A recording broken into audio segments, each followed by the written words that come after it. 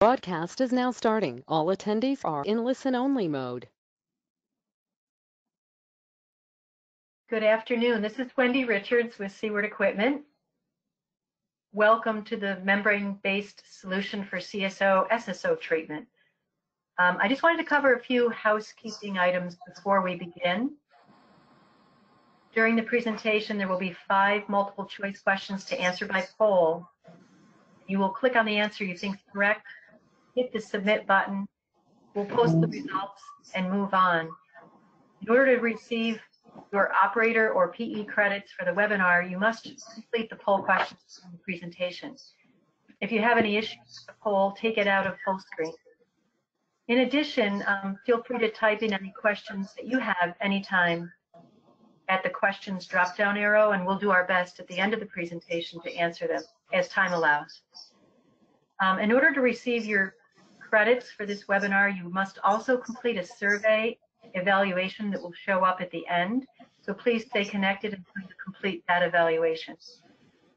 There is a certificate of completion attached in the handout section of the dashboard, and you must also download this. In addition, there's a PDF of the whole presentation under the handouts. That pretty much wraps up the announcements. I'd like to introduce 2 presenters, Ashwini Khare, who's product manager with Ovivo, and Mike Snodgrass, who's the membrane technology leader and the technical leader for the CSO pilot unit in Seattle. And with that, Ashwini, you can take over. Thank you, Wendy. Good afternoon, everyone. Appreciate your time attending this webinar. Our presentation today provides an alternative approach to CSO, SSO treatment using silicon carbide ultrafiltration membranes. So a quick overview on what is CSO and SSO. The darker blue line here represents the combined sewer overflow, or CSO. It conveys both the sewage and stormwater through a single pipe system, and it directly discharges the combined flow excess of the wastewater treatment plant here into the surface waters. And what is SSO? So the gray pipe here represents it's the SSO, the sanitary sewer overflow. It is meant to collect and convey the sanitary wastewater to this wastewater treatment plant. However, during heavy rainfall, due to I&I, the infiltration and inflows, the flows in this pipeline can exceed the peak capacity of the wastewater treatment plant and may have to be discharged directly into the surface waters. So both of these, CSO and SSO, have a sewage component to it. So the challenge is many of these CSO discharges are into environmentally sensitive areas. They make the waterways and the surface water unsafe for recreational use. They can be an eyesore, and they make news. So the scope of this issue is kind of outlined in the next 2 slides. Annually, about 850 billion gallons of CSO is discharged into the wastewaters through more than 9,000 outfalls.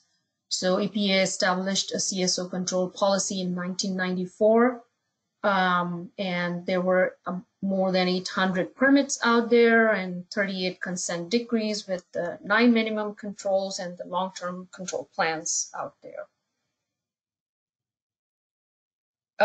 If you look at the sanitary sewer overflows, there are more than 15,000 wastewater treatment plants and more than 4,000 satellite sanitary sewer systems with an annual overflow discharge of 10 billion gallons into the waterways. So this presents the CSO and SSO treatment can be a big challenge because of the variability of flows, loads, and bacterial composition. The first flush can include so much more TSS, so much more solids, and all kind of and pathogens and all kind of runoff into the streams, into the CSO and SSO. So it presents a challenge for treatment of the varied loads and flows, and constantly adjust to the influent changes. This can present a bigger challenge for disinfection, to understand how much to dose, how much chlorine to dose, and because there are TRC limits as well in the end for the overflow. Pathogen removal is required from this raw sewage that is disposed into the waterways. The storms can be extended for extended periods of times. There can be back-to-back storms. So the treatment system or the control system has to constantly adjust to the challenges of this technology that is needed. Instant permit compliance is needed. And in many cases, these overflows are in a very urban area by waterways, or they are by, in a small downtown area, so small footprints may be needed. Many of these facilities could be unassisted, unmanned, which could present problems if, a lot of maintenance is needed during, or attention is needed during the treatment process. So this is just a scope of challenges presented in control or treatment of CSO and SSO. There are several approaches to address the CSO and SSO issues. There are many ways this can be handled. There is no one-size-fits-all solution. So we have potential of using inline or offline storage, deep tunnels or inline storage within the sewer system, or green technologies, and many of these are typically used for CSO control. For SSO control, many times the sewer could be rehabs, the plants could be modified.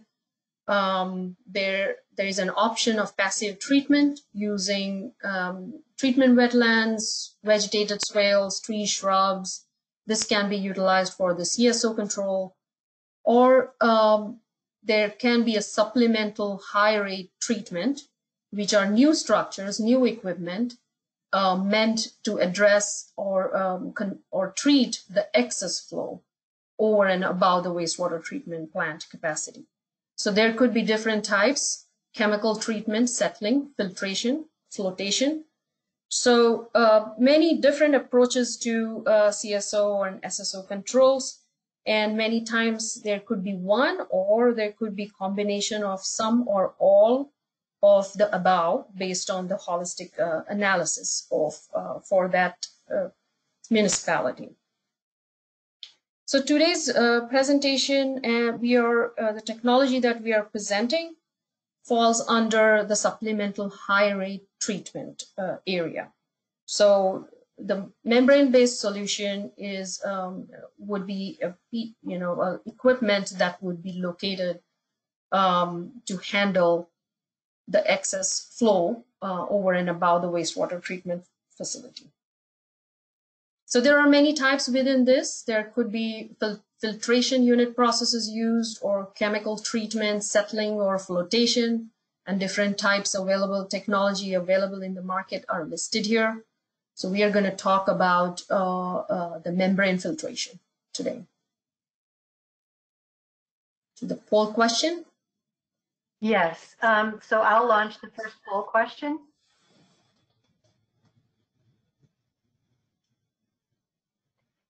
Which category of CSO control options does membrane-based treatment fall under? Please select one. And don't forget to hit submit at the bottom.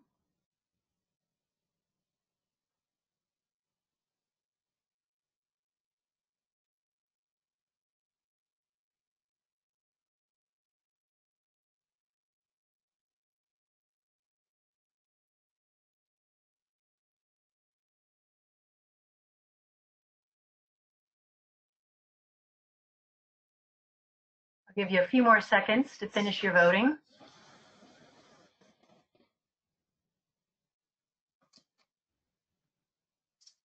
Okay, it looks like the majority of you have voted. I'm going to close and share the answers. Looks like the correct answer is number C, supplemental high rate treatment. Some of you picked all of the above. So if you have questions later, maybe we can cover that. We'll go on to the presentation. Okay. So where would this supplemental system apply for CSO? This membrane-based solution for CSO would be at the outfall. It would be located here, and the CSO will be treated, and the treated effluent would be discharged into the waterways right here. If you look at the SSO, this would be a standalone side stream treatment, parallel to existing biological processes. And it would take it, when the peaks exceed a certain limit of the limit above the design of the wastewater treatment plant, it can be sent to this standalone unit, and it would treat the influent and the two effluents from the wastewater treatment plant, and the standalone unit can either be combined or they can be discharged separately after disinfection into the waterways. With that, I'm going to hand over to Mike to give like a membrane 101 and explain the key terms. Mike? Thank you, Ashwini. Good afternoon, everybody. Thanks for joining us. Just want to give a little bit of a background on membranes, particularly in use in wastewater treatments. And I'm sure everybody's heard of membranes, but not everybody's probably had direct experience with them.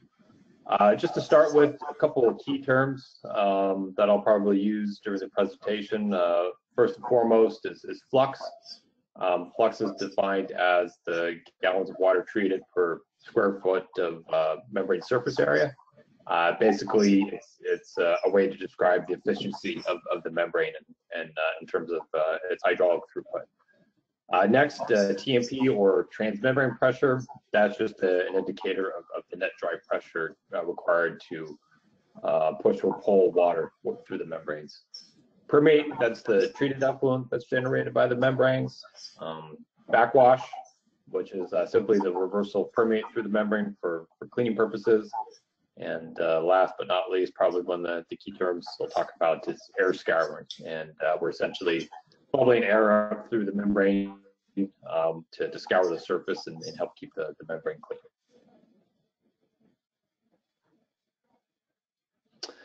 So what's unique about membrane-based treatment solutions for CSO and SSO? First, our membrane is what's considered an ultrafiltration membrane. But what's really key and paramount is that membranes are a physical barrier layer. And what that means is that basically if you have some type of material that's larger than the membrane pores, it can't pass through. So really your effluent quality, the permeate quality is independent of the influent quality. And why that's significant is it really, obviously, you have a high level of insurance that you're going to have the same effluent quality time in and time out. But it also allows quite a bit of a turn down flexibility in any plant. So you're not the quality you get out of the membrane is not dependent on your hydraulic throughput. So it gives quite a lot of flexibility from an operation point of view. And then the pore size of the membranes, they're smaller than bacteria, smaller than crypto, giardia, suspended solids. So you really do get a very high effluent quality. And it's simply because the pores are so small and you can't have all this other stuff pass through.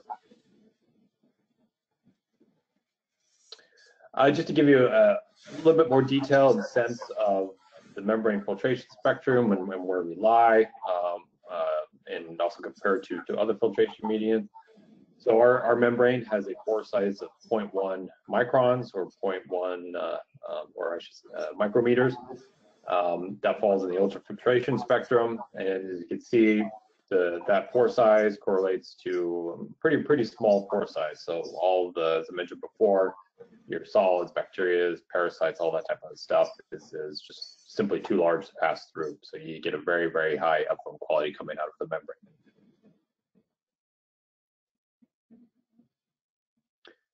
And just a simple overview on how our membranes work. You know, there's a lot of membranes out there where you're pushing water through, but in our case, we're pulling water through the membrane. So we're just applying a light vacuum to the clean side or permeate side of the membranes, and that is actually pulling water through. The reason why we use vacuum pressure instead of positive pressure is it really helps improve the filtration efficiency. You don't have as much pressure losses, so you get overall better performance through the membrane, particularly in high solids or wastewater type applications. Solids and bacteria that are in the water, along with any other particulate matter, they're retained at the membrane surface. Our air scouring process, which runs continuously, helps flush solids away from the membrane surface, scours it clean, and helps maintain a clean surface. Periodically, on a time basis, the membranes are backwashed, obviously to remove solids and help keep the membrane clean during operation. And then periodically, the membranes are chemically cleaned. Usually the most common cleaners are bleach or some type of acid, but periodically the membranes are chemically cleaned to fully restore membrane permeability. And in this type of situation with wet weather treatment, the chemical cleaning is performed at the end of a storm event. Thank you, Mike. So polymeric membranes have been widely used in drinking water and wastewater applications. However, polymeric membranes, by the nature of their chemistry, cannot be left to dry after use. They need to stay wet, and they can potentially get permanently damaged. So, but CSO and SSO are seasonal, and they have intermittent flows coming in that requires the system to stay offline for a long time and come online instantly. So for these reasons, polymeric membranes couldn't be used for this application. So with silicon carbide membranes that we are using in this application, the chemistry is different and no treatment is needed before drying them off. They can be washed off easily and clean and left to dry without losing their permeability. So that allows us to go with the silicon carbide membranes in this application. So this treatment system, rapid storm treatment system for CSO and SSO, includes a few components that I'm going to go over. It would have CSO screens up front that would continuously clean the screen as automatically as the influent comes in. Then there is a SiC or silicon carbide filtration system, membrane filtration system. Then there is a tank flushing system and the tank cleaning system after the storm.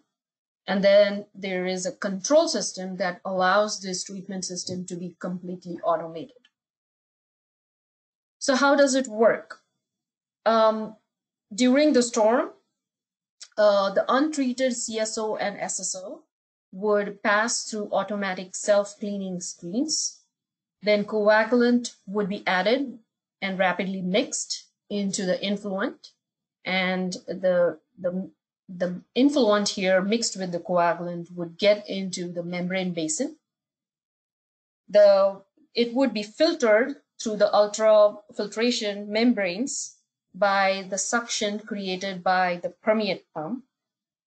And like Mike mentions, the membranes would present a physical barrier for any solids greater than 0.1 microns that involves bacteria, some viruses, and a lot of pathogens. So that would be rejected in the tank, and only clean water would pass through into the permeate pump.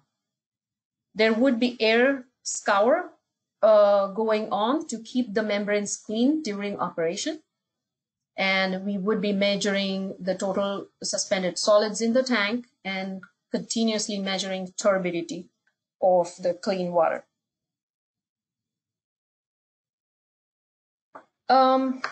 Next poll. Sure. Okay, I'm going to launch the next question. Hold on a second. How do membranes remove solids? Please select one.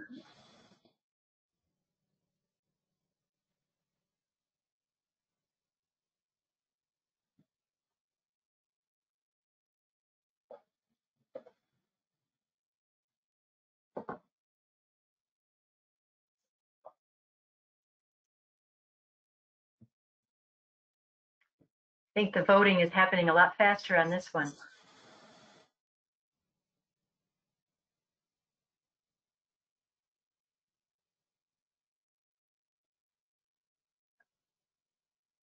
It looks like the majority of you have voted. I'll give you another second or two.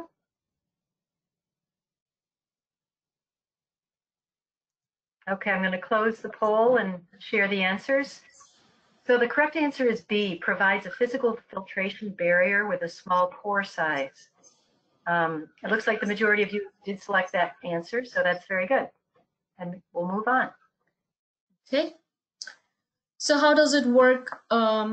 We have a little video to share, and this demonstrates how the screens, which are 6 millimeter by 6 millimeter mesh, would the storm water would enter at the bottom of the tank and flow upwards through the bottom of the screens. The solids are rejected in the back tank there, and only screened influent would come into the mixing zone with the coagulant. So here's the video of the automatic brushes would be cleaning the screen from top and the bottom continuously during the storm, whenever the storm comes in and when the unit is online.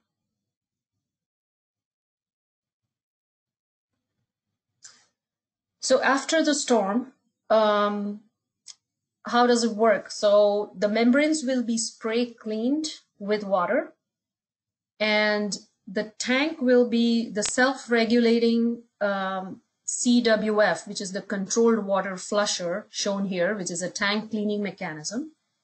So this holds the storm water, and it would clean the floor of the tank after the storm. The rejected solids from the membrane and from the tank cleaning would be sent to wastewater treatment plant or wherever it has to go for solid processing after the storm. And then after the tank is completely drained and clear, membrane clean in place will be performed. The permeate pump could be a reversible backwash pump, or there could be a separate backwash pump to do that. And it would utilize chemicals that Mike mentioned for cleaning the membranes and get ready for the next storm. Wendy. Okay, time for another poll question. Which of the following are not the components of a membrane-based treatment solution? The control system, screen, tank flushing system, membranes, large storage equalization tank.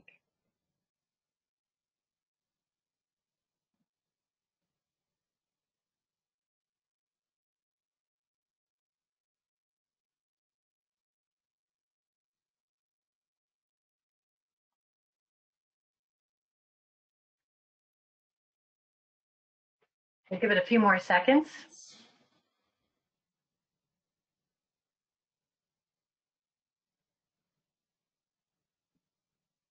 Okay, we'll close the vote.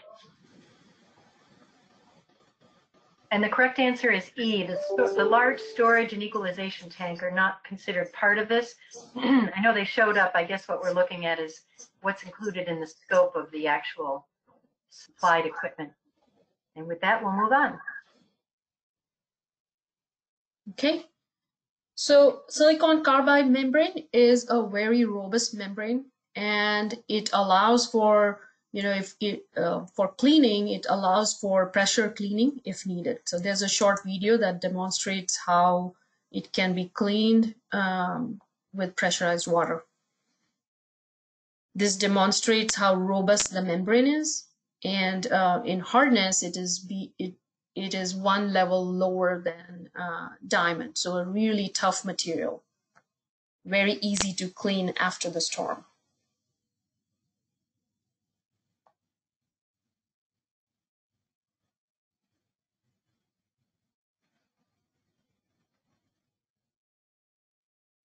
As you can see, it is sparking clean with the spray wash.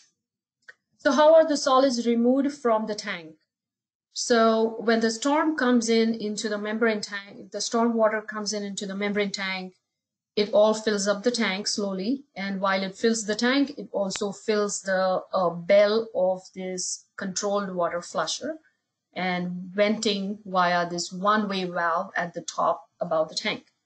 And during the storm, it fills the bell and the pipe, and after the storm ends, the water starts draining. The CWF still holds the water column via a closed vacuum brake. And then as it drains through the sump here, the vacuum releases and gushing the stored storm water straight out of the bell, and in the process, the tank floor is flushed clean using the roughing, fine, and polishing flushing regime, and the system is ready for the next event. As you can see, this is all self-regulating. There is no power usage here, and the water used for cleaning the tank is the stored storm water. This is not any additional potable water required for cleaning the tank. Here's a demonstration of how the water is cleaned.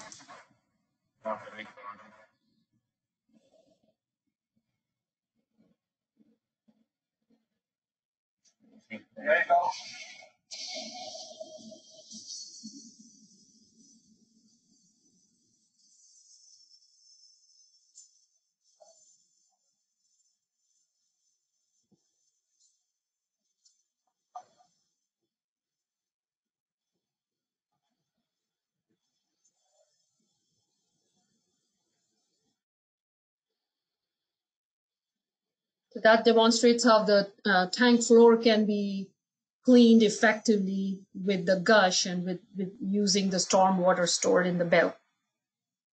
This is a picture of before flushing, and this is a picture of after flushing.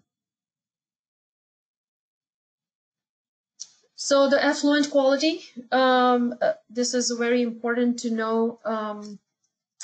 The typical CSO permits are outlined here, which are usually log remole of 2, fecal of less than 200%, TSS reduction of 50%.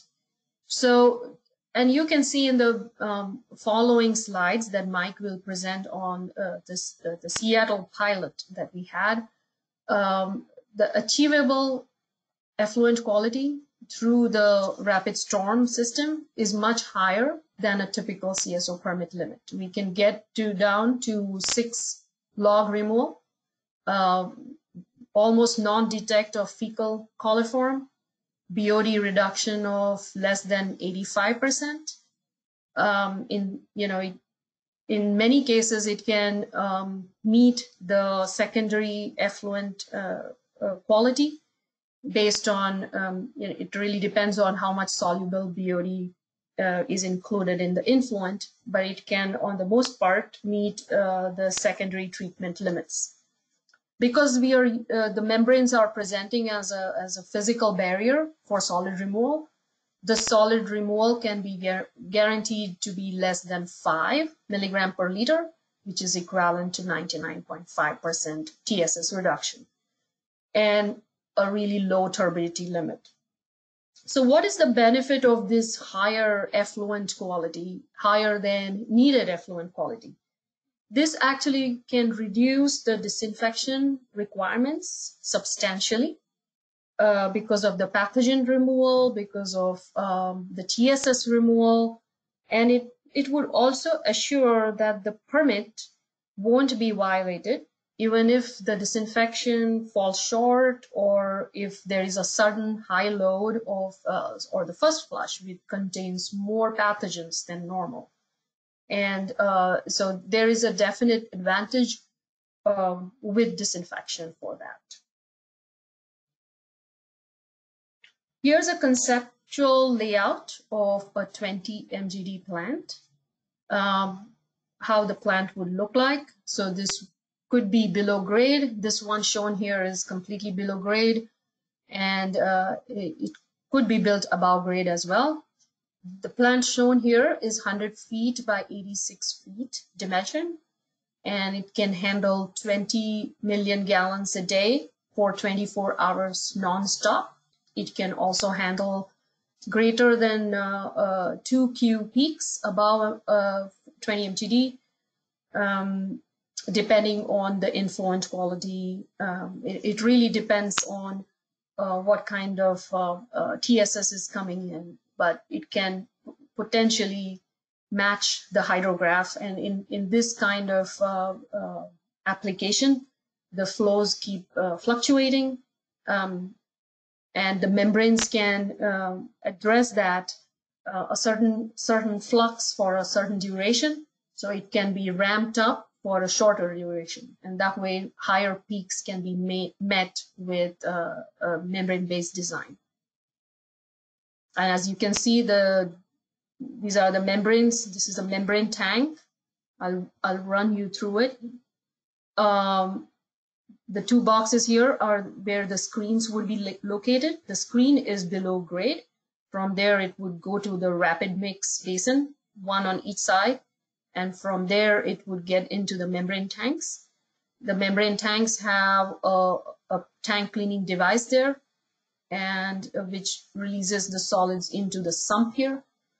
And these are the permeate pumps for creating suction to pull the clean water out of the membranes. This area is to store some amount of clean water, and that same clean water can be used for backwashing the membranes. And this area is reserved for blowers and control panel and any chemicals that are needed for membrane cleaning, but there is no EQ or any kind of storage needed. No large disinfection storage is needed. So this is the full footprint here as shown in the conceptual layout. With that, I'll let Mike talk about the pilot testing at Seattle. Thank you, Ashwini. So yeah, I want to talk a little bit about our pilot test up in Seattle for King County. Unfortunately, our testing is on hold for obvious reasons. We had to suspend testing back in March, so hopefully we'll be able to resume and complete our study up there. Just a little bit of background first on the pilot. The original intention was to pilot test at an actual CSO facility within their conveyance system, but just due to the logistical challenges of integrating a pilot into their CSO facility, it just proved to be problematic. And so a decision was made to move the pilot to an actual wastewater treatment plant. It's a 80 mgd average daily flow wastewater treatment plant, and we've been operating on their primary clarified effluent. So not obviously not a CSO site, but more of a SSO application. But for the intents and purposes of the pilot, we've got, I would say, a very accurate feed water quality in terms of what we're trying to treat. So that's what we've been focusing on and testing on with our pilot study up in King County. Before we even got to the stage of piloting up at King County, we had to do a demonstration test to basically show, okay, can this technology actually achieve the treatment goals, and can it do so in the manner in which storm treatment would be needed? And by that I mean, can you have it in a dry state, bring it online very quickly, and how quickly do you see treatment? So we did a demonstration test at a site in Texas. This was under dry weather conditions, so we were treating raw influent under basically full strength concentrations of pathogens, TSS, all that type of stuff. So you could say it was, in a sense, a worst case scenario. But anyway, we did a very brief demonstration study to look at the achievable treatment capabilities. And the data here is just a summary of some of the measurements we took and the levels of treatment that we were able to achieve. As Ashwini mentioned already, very high TSS removal. We were well above 99.5% on an average basis. We saw very good BOD removal. As you can see in the data here, the effluent levels were pretty much the same. And that's probably just a reflection of the soluble BOD that's obviously going to pass through the membrane. On the fecal coliform side, obviously very, very good effluent levels on that, so very high log removal rates, averaged about 6.4 log reduction. We wanted to try and take a look at some heavy metals removal. So we actually were spiking the influent with a copper sulfate solution just to get a sense of what type of heavy metal removal rates we would see with the system, because that's certainly, while it's not a permit requirement, it's certainly an area, an issue of concern up in the Pacific Northwest. And then we also took a look at phosphorus removal, because there's certainly some areas where nutrient discharge is a concern, and if you're able to see that with your storm treatment, then that's obviously an added benefit. So as you can see, with all these constituents that we looked at, saw excellent treatment capabilities, removal capabilities with the membrane. Okay, I'll launch poll question number 4.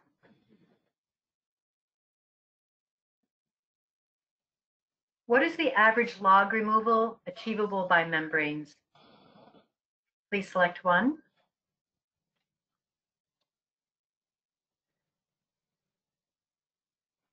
6, 4, 2, none, or 5.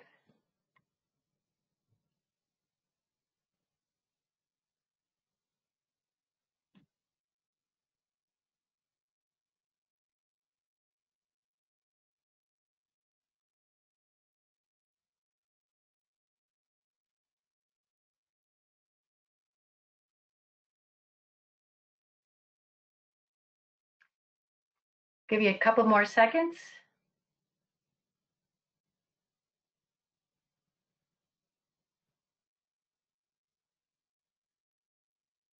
Okay, we'll close the poll launch. The correct answer is A, 6 log removal by these membranes. And it looks like the majority of you did get that right, 55%. That's good.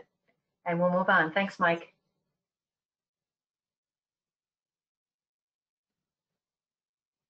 Thank you, Wendy. So just to, as we've talked about, a key part of why we're here today is to discuss the ability to provide rapid treatment, be able to meet our treatment goals very quickly with an onset of the storm.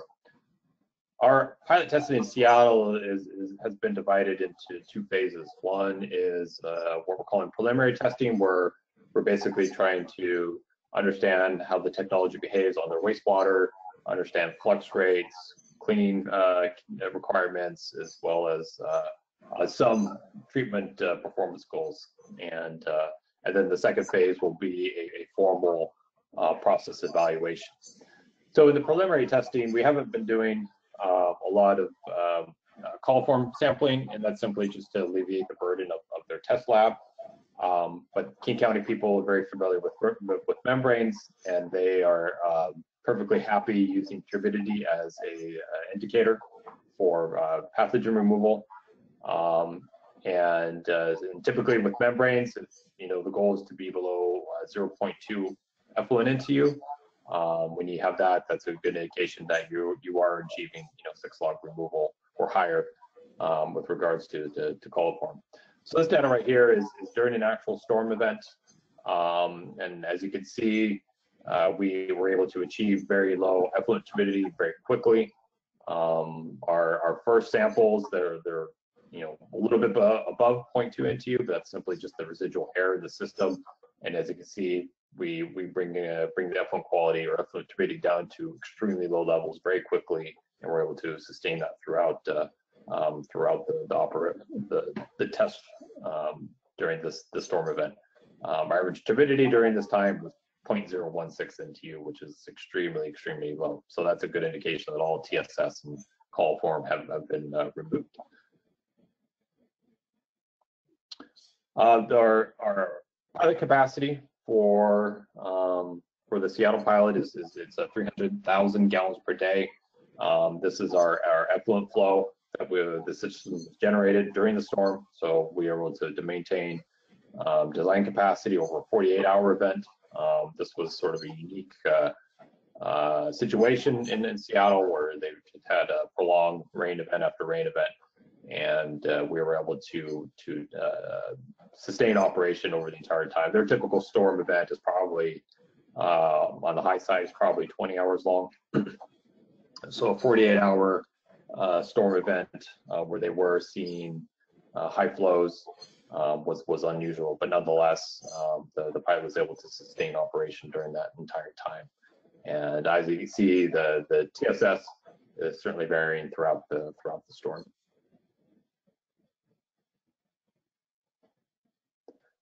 Obviously, recovery is critical for a membrane-based wet weather treatment system, and this is some data to show our recovery capabilities.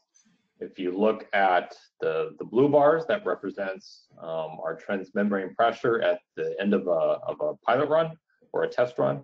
Obviously, the higher the TMP or the higher the blue bar is, the more plugged the membranes are. And the orange bars represent the transmembrane pressure after our chemical cleaning process. And then obviously the gaps in between represents when the system was stored dry. The dashed green line is our baseline pressure, our net dry pressure requirement. So as you can see, with each run and each clean, we're able to achieve full recovery each and every time. So it just goes to show that the membrane-based treatment approach can be reliable in terms of ensuring complete recovery after a storm event, and as well as ensuring that it's ready for the next one. Earlier in the presentation, when I was talking about the impact that a physical barrier layer like a membrane provides, one of the benefits is the turn down ratio.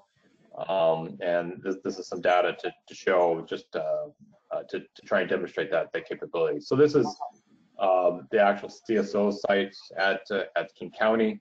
Obviously, they can have flows over quite a huge range, roughly a 10-to-1 turn down ratio.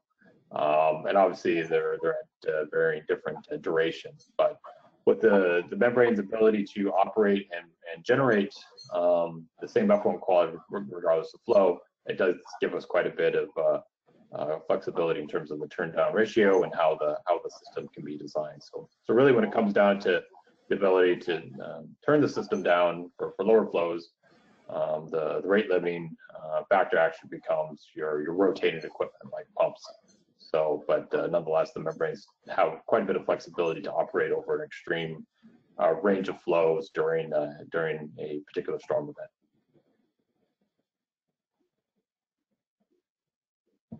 So moving on to the next pilot. So we would be having a pilot testing activity at Alley Creek CSO in New York. So Alley Creek is a pristine creek, which is used heavily for water recreational activities. There is also a private beach located 1 mile downstream of the main outfall into Alley Creek.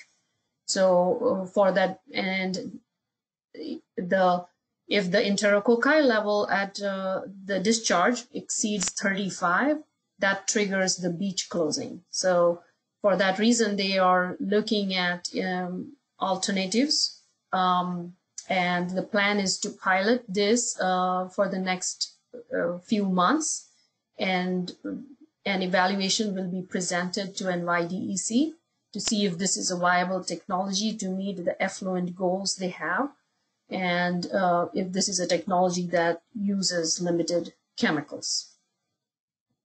So the goals of this pilot at Alley Creek, New York would be to demonstrate the effluent quality, which is fecal less than 200, enterococci less than 30. We have to demonstrate rapid treatment, instant compliance. We will demonstrate sustainable operation over the design flows for 24 hours. We will be also demonstrating full recoverability and an easy cleanup after the storm. First flush event will also be simulated, and the pilot will be tested for all these conditions. This is a trailer-mounted demo unit, demonstration of technology, and the testing period should start sometime in August 2020. So it's potentially going to be shipped end of July. So as a summary, this is technology comparison between different type of controls options. And here we have compared chlor-dechlor with deep tunnel, with extreme peak flow treatment, ballasted clarification, and in the end is the membrane-based system. So as you can see, the membrane-based system, the plus means good performance, the 0 means satisfactory performance, or the O means satisfactory performance, and the negative is poor performance. So all these parameters are listed on the left.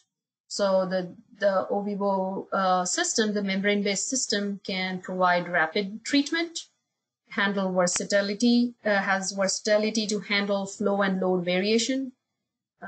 With automatic operation, it is good for unassisted operation. Footprints low, no chlorine residual, low chlorine residual, very good disinfection, reduced disinfection requirement. Effluent pH is not an issue. BOD removal of 84.5% average, TSS removal of 99.5% average, and lower chemical cost and satisfactory performance with the overall cost. Okay, very good. I'm going to launch the last question.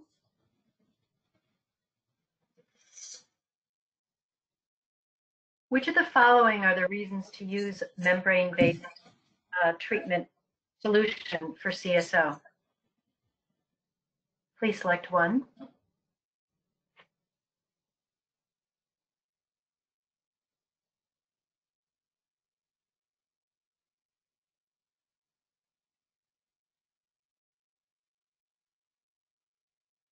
Give you another couple seconds. This looks like an easy one.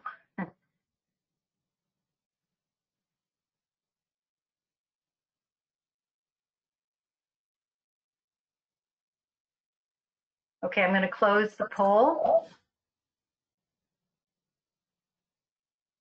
and share the results. Looks like 100% of you did get that right, all of the above. Good job. And we'll move on, unless. Thank you, Wendy. This is just the last slide, some take-home points from this presentation. So basically, the membrane-based treatment provides another tool in the toolkit for CSO, SSO treatment. There are many options out there. This is just one other option to see if it fits in the needs. It provides high-quality effluent in 2 minutes, 6 log pathogen removal, very small footprint, no storage needed, and it is automated operation. With that, we'd like to thank you all for attending the presentation. Yes, thanks, Ashwini and Mike.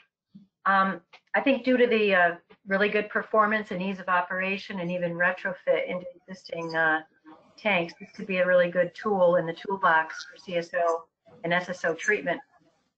Just a reminder to download the certificate of completion and also the PDF of the whole presentation before we close it. I'll now read a few questions as we have time for, and the rest can be answered via email if we don't get to your questions. As a reminder, if you do have questions, just type them into the question box. And with that, I'll see if we can read a few. Okay, hold on, there's quite a few.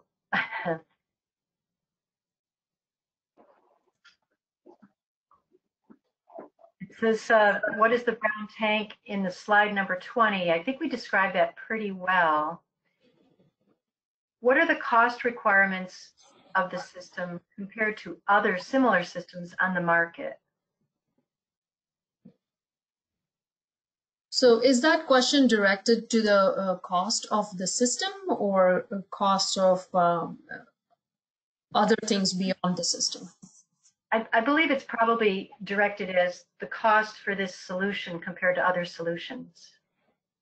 Okay, so it should be the comparable treatment technologies would be, you would say, the cloth media filters or the ballasted clarifications and compressed media filters. But these are, they may not be able to meet the effluent quality that a membrane-based system would be able to meet. So it's really a hard question because we are not comparing, it's like comparing apples and oranges. The quality is very different with membranes. So just the cost of the system may not have to be compared. It has to be compared with the disinfection requirements downstream, the flocculation requirements, the rapid mix, and all of that. It has to be a very comprehensive comparison. Right. Thank you, Ashwini. I think too, if it could be retrofit into an existing storage tank or CSO treatment facility, that might be a game changer in terms of cost if some of the infrastructure already exists. Yeah, that's absolutely right. We can absolutely use existing tanks, storage tanks, and pile up the modules of membranes in a really small footprint. And that can totally be a game changer in terms of the total installed cost. So another question asked is, can this be used in place of disinfection of a wastewater treatment plant effluent? This is probably a question for the regulators. We can provide the quality that we get with our system, and you have seen that there is a 6-log removal, but it's and a total fecal coliform removal. All of that we have demonstrated that we can meet that kind of effluent quality, but this comes back to what regulators would allow, whether it can be used in place of disinfection or not. Okay, good. Another question similar, can this system be a part of a wastewater plant process? I know you showed it as a parallel blending process for SSO. I guess the question is, can it be used as a part of the treatment plant process? Yes, so yeah, it can be used, like you said, Wendy, to handle SSOs.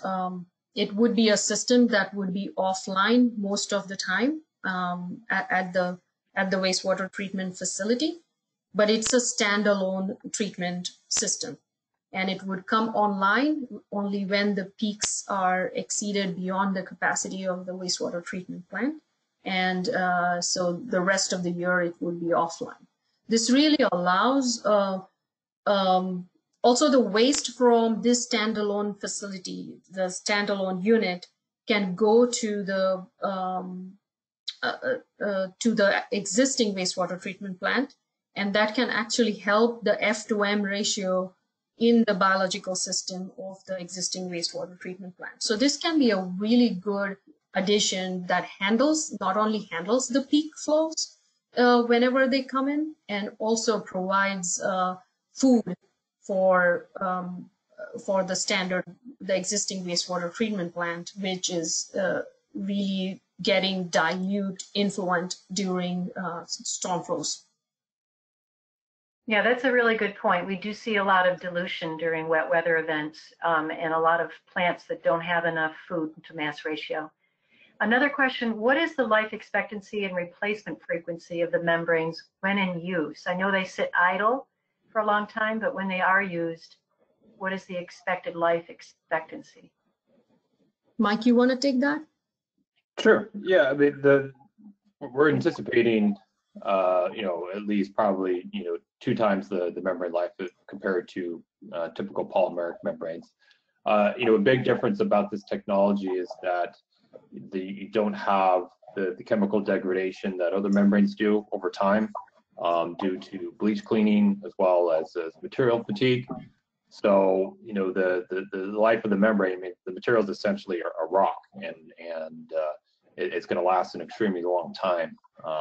There are lots of ceramic systems, particularly in Asia, that are well past their 20-year mark in terms of membrane life. So, in this application, the intermittent use should make the membrane life even longer because it's less abuse that the membrane will see over its life, and like I said, it's chemically inert, so it's not going to have that same degradation due to repeated chemical cleanings over time. Very good. I think that pretty much wraps it up. I don't have any other questions pertaining to the technology. I just wanted to remind you, after the webinar is closed, to please complete the survey that will show up so that you get credits for this. And I thank everyone for their time today, and hope you have a great 4th of July weekend. Thank you so much, Wendy. If there's any questions, feel free to email myself, or if you do have the email addresses for the Ovivo folks, feel free to email them directly as well. Thank you.